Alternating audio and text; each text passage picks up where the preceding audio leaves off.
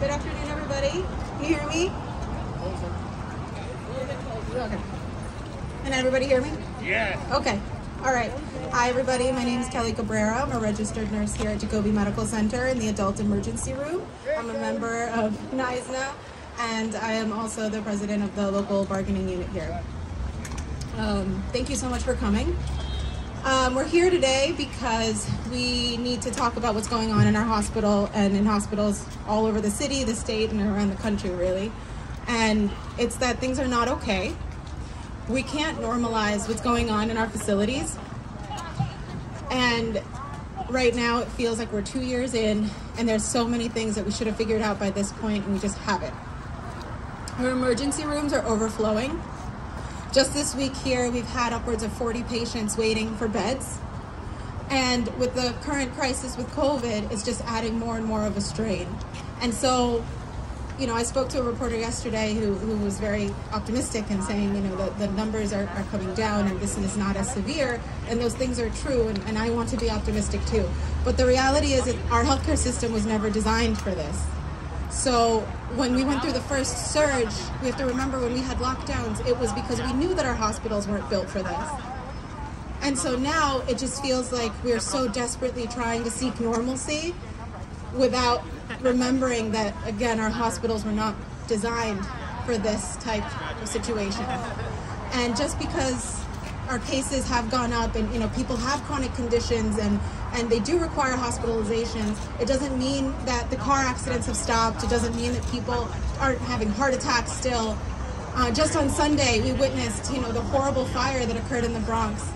And, you know, first of all, I want to commend all of my colleagues that were there that day and all the first responders that did an amazing job. And of course, everybody, you know, worked really well together and got through it. But I can't help but wonder what would have happened if at the exact same time there had been a car accident. What would have happened if, you know, our colleagues from the units upstairs weren't able to move all the patients out of the ER on time to make room for the victims? Funds that have been allocated to our system, you know, the largest public hospital system in the country. I'm thankful for, you know, Mayor Adams and Governor Hochul and for Senator Chuck Schumer, you know, dedicating the funds to our system. We have to remember that this is coming on decades of underfunding, on decades of understaffing. And at the end of the day, the money and all of this is helpful, but it's a short-term solution. We need a drastic change in our healthcare system. In New York, we need to pass the New York Health Act. We need single-payer healthcare. Across the country, we need Medicare for all. We have to stop normalizing this two-tiered healthcare system where people who have money, people who are wealthy, have care, and everybody else suffers. It's not fair to our patients, it's not fair to our communities, and it's not fair to your workers that have been going through this for the past 2 years, giving it everything that we have, and never feeling like it's enough. We're tired of being put in situations where we have to make terrible choices because we don't have resources, and we don't have enough people, and we don't have enough equipment, and we don't have staff. That is not appropriate. And 2 years into this, we should not be dealing with these problems. We should have figured out testing. We cannot accept what the CDC is telling us regarding our workers working while COVID positive. We know what that feels like. They did it to us 2 years ago when they said that we didn't need masks and only needed bandanas. We remember what that felt like, and that is what this feels like again. It just feels like we're getting abandoned over and over again, and we're just trying to do our best. And so we're here, you know, to tell the community that we care about you guys, we care about the patients, we want to do the best that we can, but we can't do it this way. And we hope that you can support us and understand where we're coming from. So good morning all. How are you today? I can't hear anybody. We're not all right. We are not all right. We are angry. We are outraged. 2 years ago, when we had the surge, as nurses, we did what we had to do because we were not prepared. You would think the local and the federal government would learn and have enough nurses, enough PPE, in order to help the nurses. What did they do? They cut down on our staffing. They stopped hiring nurses, and they have asked us to do more than we should do. Now with the surge, they are asking us to come back to work while we are ill, and we know that COVID is airborne. We're not even having enough masks, enough PPE. We're not fit tested. There's no tracing. So we're here today, not to make noise, to say enough is enough, to protect our communities. During the COVID surge, we know who suffered. It was the underserved. The black and the brown people suffered the worst. We have this hospital here. The door is open for everyone, regardless of your immigration status, regardless of your insurance status. But every patient is a VIP.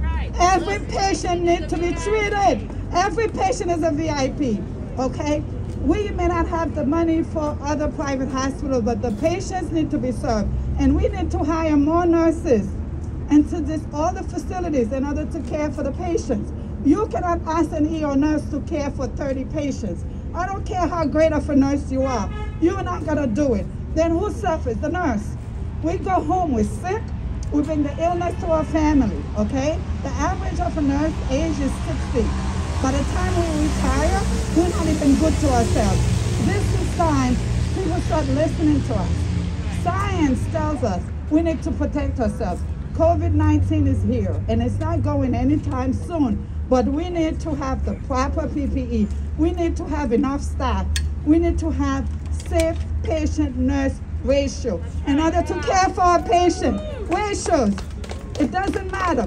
Private, public, upstate, downstate, middle state, we need to care for our patients. Our patients are the VIPs.